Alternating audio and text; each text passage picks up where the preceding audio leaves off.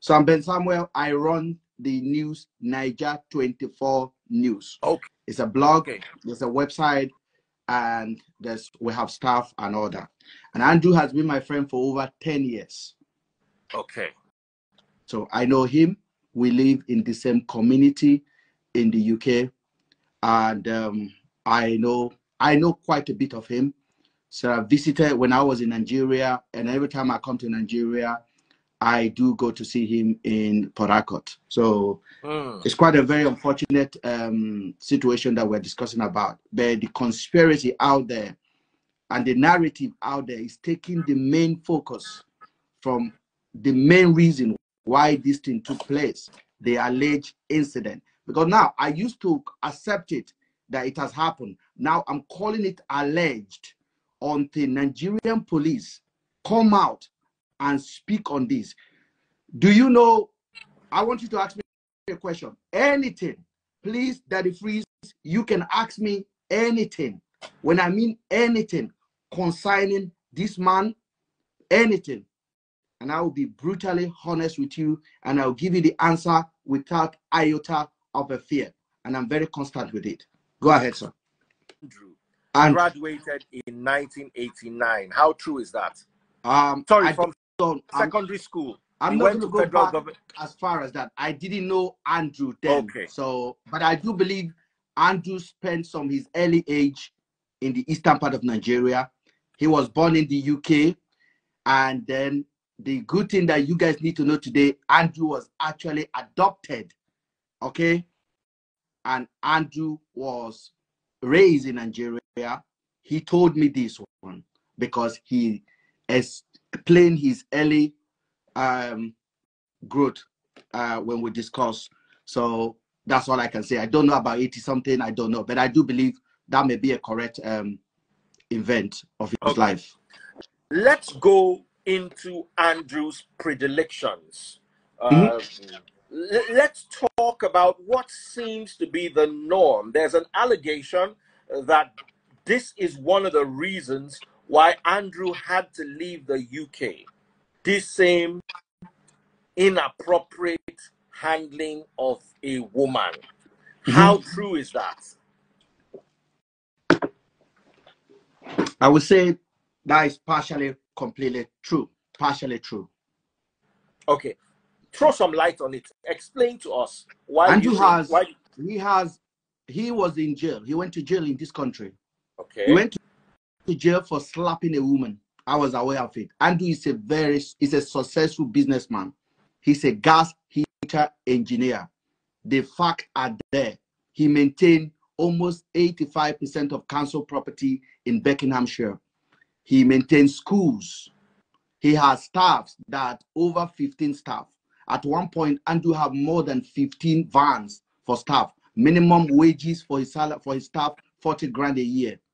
Most of his staff are British, white British, basically. Andrew is a crafted guy. But he has a problem. Just like everyone, he has a serious mental health problem, challenges. Now, he was involved in an incident that took him to prison.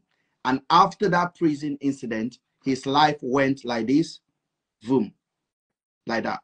So he decided, Andrew does not know anything about Nigerian culture. Like he knows he's from Nigeria. He loves that he's been there before. He was brought up a little bit of his early age before he moved back to the UK and completely grew up here. He even to play Afrobeat. When we go out, he has cars. So when we go out and I'm playing Afrobeat, he never enjoyed it because it's not his kind of thing. When I see him, his life was completely a mess after he came back from prison. So that means he lost his businesses. He lost all his businesses. He has to because he's maintaining property for the council. And when you maintain property for the council and you have 2 years in prison, they will be automatically taken away. This is not Nigeria. Okay, so you cannot go and start maintaining property, or your company will be responsible for vulnerable people in their buildings. I knew he had this problem, but he's in the UK. He's well managed here. But this guy suddenly called me one day and said he's moving to Nigeria. I'm okay, like, so he moved to Nigeria because he was broke. He was not broke. Whoever told you he's broke, they're lying. He Mm. was not broke. He has properties. He has life. But his company went down. So he went into depression.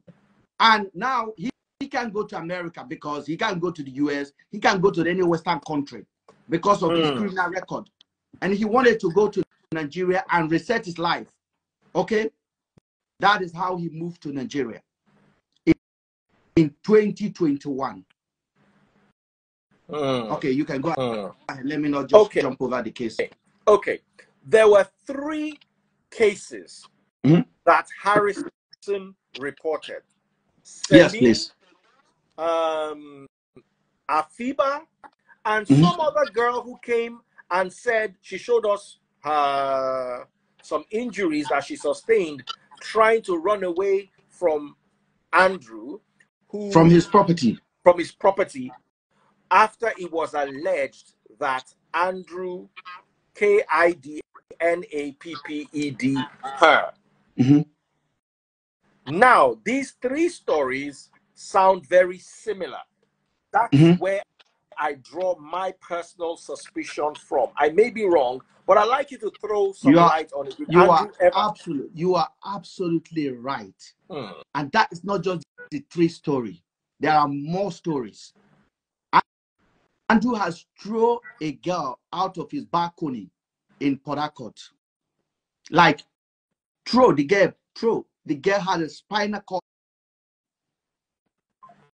I want you to listen. It's not easy for me to do this, but I'm doing this so that Nigerian government can learn, so that a condemned human being cannot come to Nigeria and do what they want. And let me go back again. I'm leaving Celine, I'm leaving Afiba, and I'm leaving the other girl. Let me take you back a little bit in Port Harcourt. And that big man of his that say, you know him, don't call his name, they will know about this. Andrew moved to PH. Andrew, the first 3 months, Andrew was in prison in PH. What did he do? The same thing. Girls reported him for. I want to give you correct event so that bloggers that are running away with shadows, they will know they are hearing from the right source. And I put myself out there to change the narrative, because what would have happened is this: they would have just pushed all this narrative, the case with, and more predators can move to Nigeria and do the same thing again. Oh wow! And no lesson will be learned. No lesson. Oh wow! Will be learned. Do you have evidence to back your claims? It's not evident. If I have evidence, I was aware of the case, like totally aware of the cases that he's being told. The police in Port Harcourt is aware. The state CID who gave him a GUN license, the state CID who gave him a GUN license in 2022, Andrew returned back to Nigeria in 2021. The GUN license that you see on the video that he's giving to, was banned in 2022. They backdated it for him to 2016. And they took money from him. And he was using this thing to terrorize, to do the big man. I am not coming here to defend him. I'm coming here to tell you we have a system that doesn't work. Now, let me ask you a question. If you are aware of all these things, going on, why didn't you talk to him? I was speaking to him. You don't understand. I was speaking regularly to him, and I was telling him, get settled, marry somebody that can calm you down. Logs of messages, logs of text messages. It's not everything I'll come here and I start telling you. For that kind of a guy that have risen to the pinnacle of management, to descend to that level, you have to understand. I was telling him, I have my kid. I have been in this country for more than 20-something years. I have never seen police van, the back of police van, never seen it. My record is as pure as gold. And I'm telling him, pick a lesson, learn. Stop this thing that you are doing. Get married and live your life. It was not easy for him. But the Nigerian police, the environment he moved back to, encourage him. You give him a, you give him a gun. When he harmed this girl and he went to cell, they give him his phone. He called me from cell and he said, I have a problem, blah, blah, blah, blah, blah. I'm like, what's the problem? He called me from South. Are you listening to me? I can hear you. The state CID, if anybody watching in state CID, you guys know what I'm talking about. He was a big shot. Just imagine you are a big shot in Port Harcourt. That police respect you and they come to you.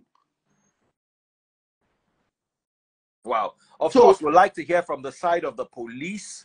We'd like to hear from the side of the police. We want to hear the whole story. Let me tell you. Let me tell you. For those of you guys that are saying, why didn't you report to police? Why didn't you? Are you me calling police, Nigerian police, and say this person is doing this? He's doing with adults. He's having adult conversation with another adult. No matter how rough it is, he's an adult. If I see minor, that would have been a different thing. I'm a crafty writer. I would have written a petition against him to the Interpol. Already he was declared wanted here, which I myself, he never reviewed that one to me that he was declared wanted in the UK. So when that incident happened, I thought this would taught him a lesson. But the DPO that was in charge of that case in Port Harcourt, in Agui Road, and I'm giving figures now, Agui Road, Port Harcourt Police Station, was coming to Nakandu at home. The one that was supposed to be in charge of disciplining him for harming that girl. That is, if I'm correct, the girl that was thrown from the balcony. Yes. The girl that was thrown from the balcony, a poor girl from Uyo. I cried. But there are things, there are traumas you see in life that you are thinking. Let me ask you, what happened to the girl? Is she okay now, or she? I have no clue. I don't have a contact with these girls. He will tell me the story, and then I'll hear the story. Some of his staff will tell me the story. He has staff. The guy started a betting company. He has computer, and then he do a lot of betting in millions. So Andrew, now I want to ask you a question, and let's narrow down to Black Sheep, his company. Yeah. Do you think Andrew was working with a syndicate? He's not working for no syndicate. I don't know where Nigerians and their stupid conspiracies. ORGANS? Of what? ORGANS. No. Not that I'm aware of. And I can tell you this from a pure, that company is registered in the UK, in a company house in the UK. So when I hear that one from your platform, I'm like, where did they get this one from? When I hear that it was just my suspicion. No, I've been hearing it. When I hear that there was this chopping human being, I'm like, where did they get this one from?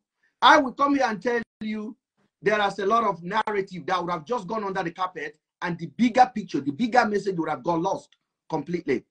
And my mission, I want Nigerians to take this very serious. My mission is that Nigerian police must stop being compromised. They must protect our women.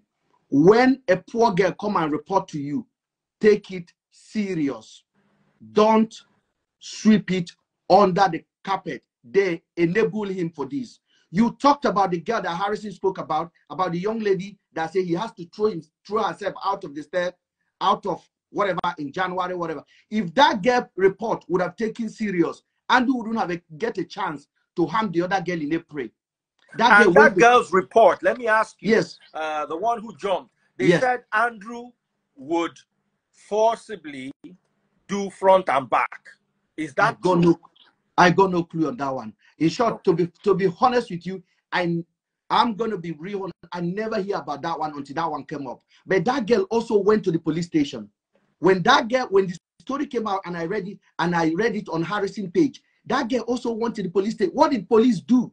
Police have a chance to stop this guy 1 million times before this time around. So I'm not coming here to cry for the dismiss of Andrew. I'm coming here to talk about the decay in our system, whereby we protect the rich over the poor. That's why I'm came. Because if I didn't speak, Daddy Freeze, if I would have just kept quiet, if I didn't call Just Adotu and told her, I was driving Just Adotu to London, to central London, and I showed her and I'm like, do you hear the story going on? He said she didn't know about the story. I'm like, this is what's going on. I said, do you know this guy is from our city here? And this guy is a person that I know very well. He said, what? I opened my phone. I show her. I said, Please, we want to highlight this thing. And my focus was not just to find the young ladies that are missing. I want lesson to be learned, because that is what the Western country do. Why did this happen? Okay, now let's hone in on Celine and Afiba. What do you know about Celine and Afiba? On the 8th of May, around midnight, I got a couple of messages from Andrew around 12:24 precisely. And everything I'm saying, go to the blog or go to my page, the screenshot, everything is there. I got a message. Hey, buddy, this is my last message to you. I am going. It has been a challenge for me. I just want to tell you that I'm done. I'm like, so what do you mean? I wrote him immediately. That was on the 8th, midnight of May. I started writing him, what's up? What's going on? Are you okay? Is it money? What's going on? Oh, Ben, you don't understand. I've been struggling. This is just the last straw for me. The messages are there. The catalog of messages are there. I'm like, what is going on? Talk. Then he didn't talk. The next time he talked to me, I called him. He didn't pick up. Then he talked to me. Then he said, the police barricaded me. I'm inside. I'm like, what's going on? He said, I'm inside. He said, I barricade myself inside. I'm like, no, is it about the GUN? If you're about GUN, give it to them. What is going on? So the next thing he did, he sent me, he sent me a screenshot. I didn't have time to even check the screenshot properly. I was just trying to communicate with him to make sure he didn't do the undoable at that particular time. I said, don't take your own life. Don't do it. Don't do it. What's going on? Then I go into the message. Then I saw a screenshot of not Celine. Yeah, Celine and Afiba conversation where he was negotiating price with them. So come and spend weekend with me. And the girl was asking for 1 million for both of them. And I look at it. Then I asked, hold on, guys, because Nigerians like to jump with falsehood. I don't do falsehood. Not me.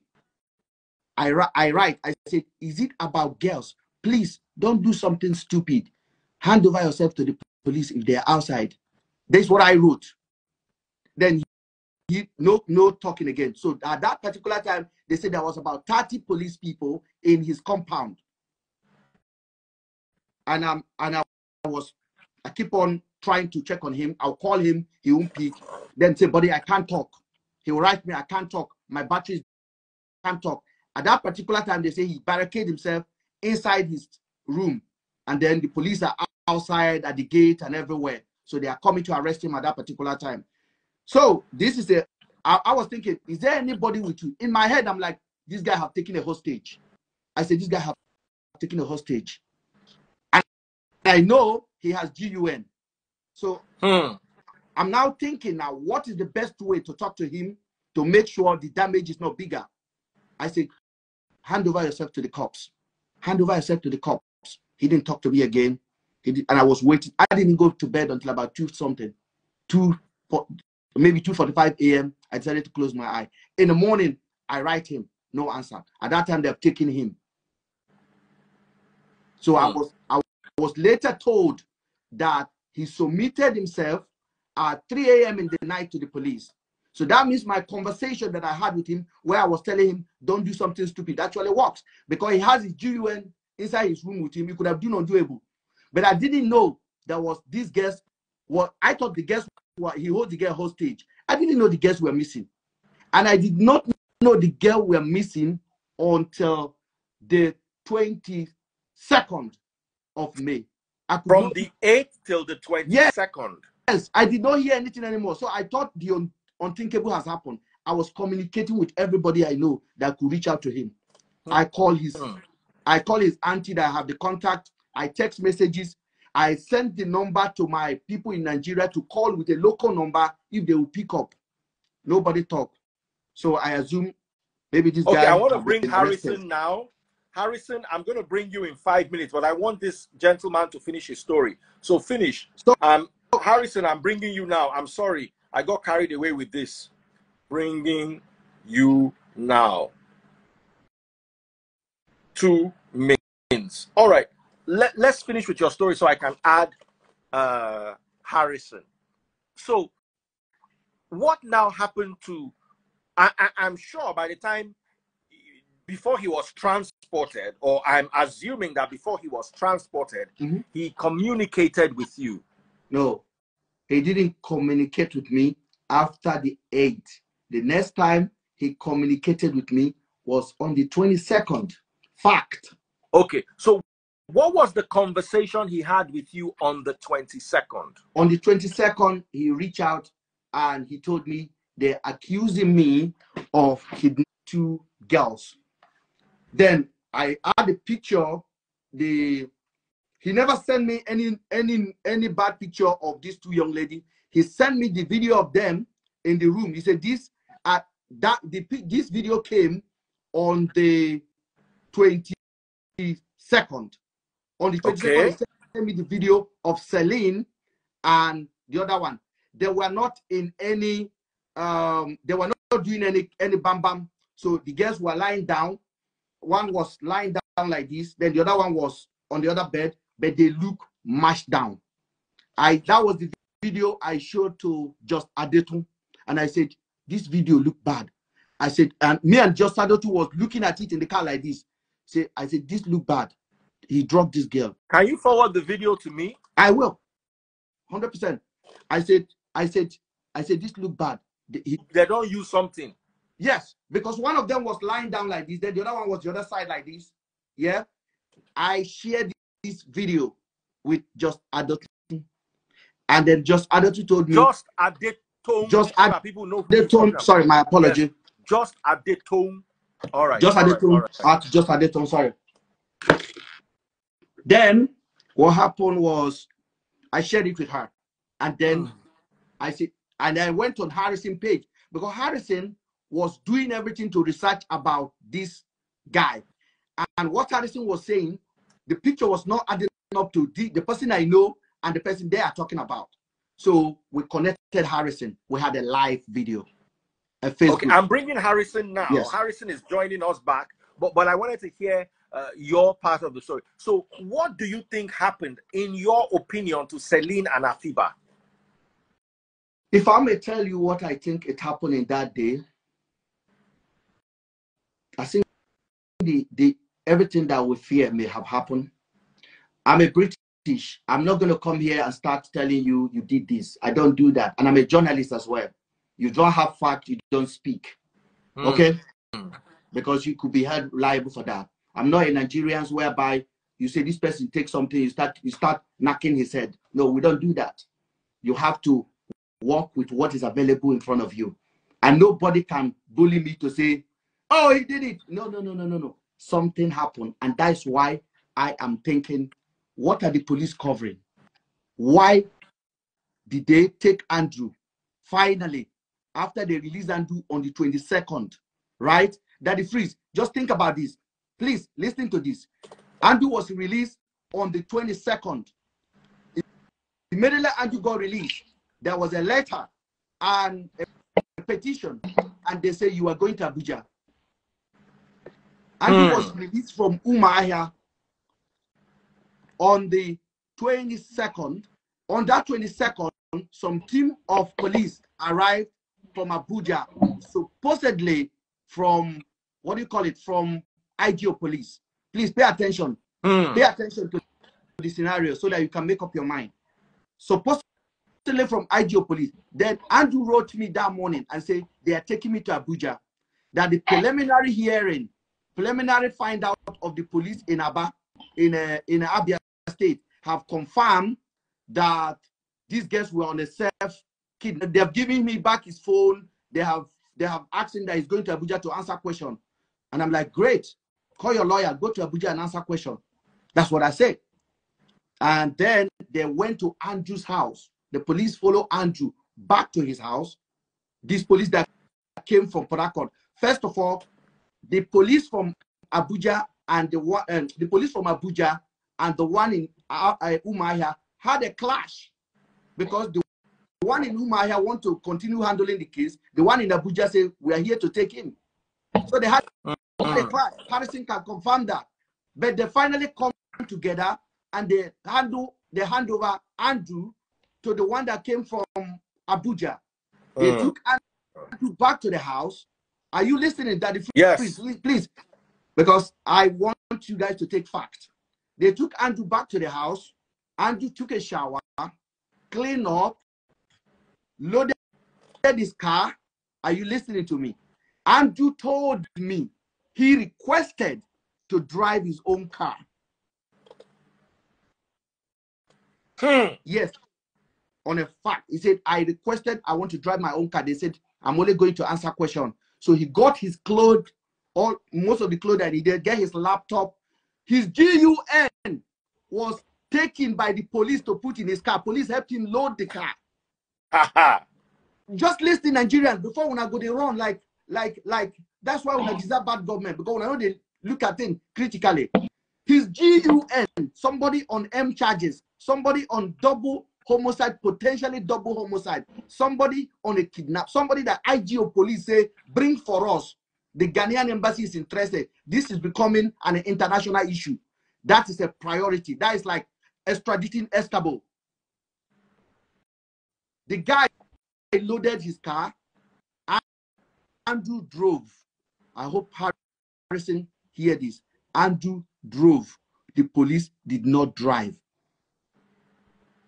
The people that drove from that compound, it was Andrew. The police sat with him and they drove. Where are they heading to? Ask me, Daddy Freeze, where are they heading to? Is it not Abuja? Where are they heading? They're heading to Abuja. Why didn't they go by plane? Ask me one question. Ask me. I don't know. Ask me. This is where the puzzle is right now. For those of you guys that are not listening, you guys were like, because this is not the issue of these young ladies now. It's no longer a priority for the police. For 2 weeks that Andrew was in prison in Umuahia, hard arresting.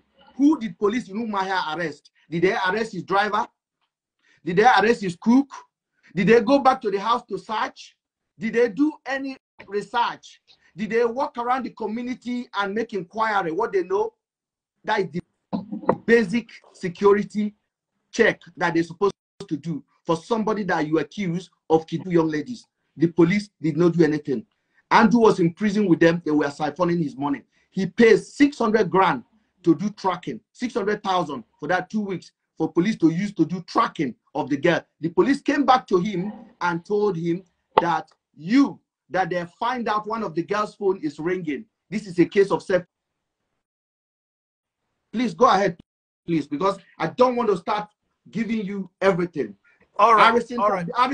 Forward the video to my DM. Let me have a look at it. In the meantime, Harrison, what do you have to say about all this? All right. First, Mr. Ben, I don't have any grudges against you or any issue with you. You know, from that first video we made on is it Adil? I don't. Is my mom you? I'm like I don't know how to. I'm like you. My tongue is so bad. I grew up in Igbo land. Some of the thank you, Naimu. Me, I grew in Imo State, so I don't know. All right. I grew up in Anambra State, so it's hard for me to pronounce some of the words as well. Okay. All right. Yeah.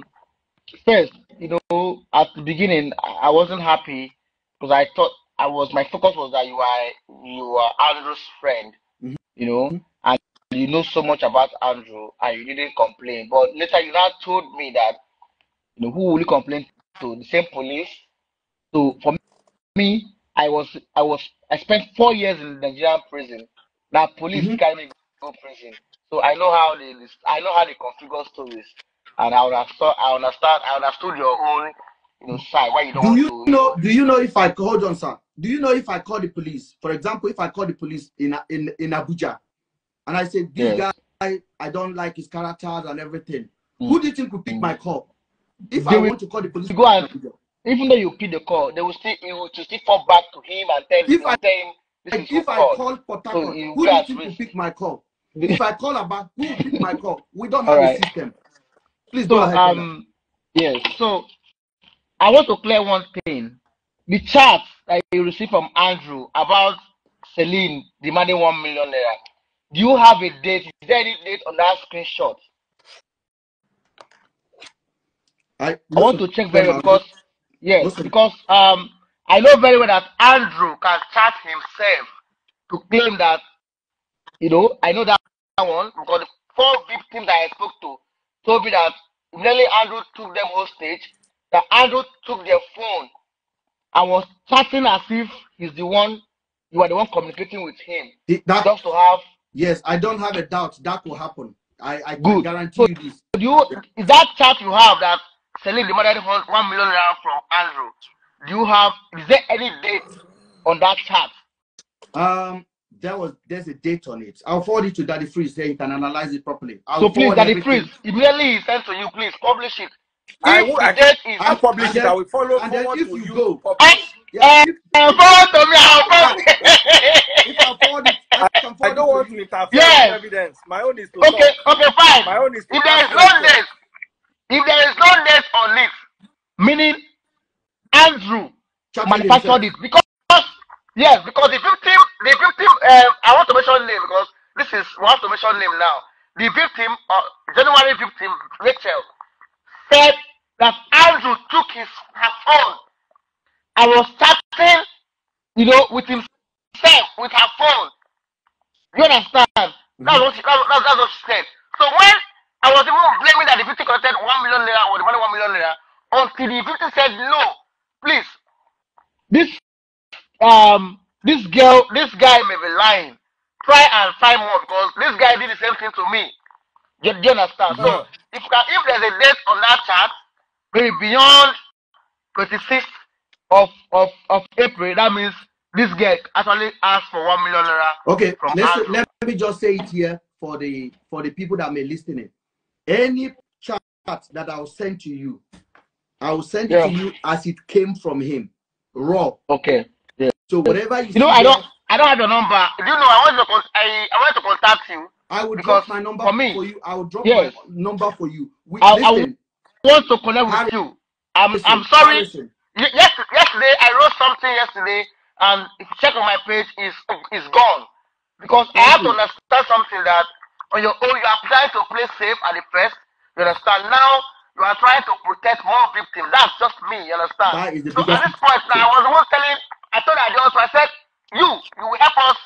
You will help us here because we are on ground Nigeria.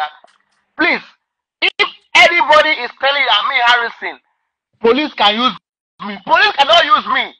They are carrying me go there for 4 years. I don't no matter how it happens. Harrison. That's for me, Harrison. You know, when we had our first conversation, I was very honest with you because that was the first shock I had, especially when we had our first conversation. But when you went on Daddy Freeze live on that night and you give account of what has taken place, I knew immediately there's a problem here. I said they are not giving this guy the information because you are talking to the police. I wasn't talking to the police. When you are going to Abuja to confirm Andrew's status on the first day, just Adotu told me you are going to Abuja. And I said, okay, you are going to Abuja to check. I said, this is great. We supported you. So when you finally come back and you send that message that confirmed you saw it, then we went continue. Then we went live immediately. Once you confirm it that they don't pay him. Yes. Okay. We went live immediately and talk about it. And then you went on Daddy Freeze, and the information you are giving is not from you. You are giving what you are related with, what the police told you. The police told you they came to pick him, they were going to Abuja, and then around when they got to Benue, Daddy Freeze, Daddy Freeze, please listen very well, please, and correct me if I lie. Because I still recorded that conversation. Daddy Freeze is busy pressing. Yes, I'm listening. Please, the conversation you have with Harrison on that night, Harrison narrated what the police told him that happened, that transpired. They took him from Aba and they were heading to Abuja. And when they got to Benue, the car stopped because Andrew was at the back of the car, I think with a chain on his leg. When I hear chain on his leg, I started to shook my head. I said, no.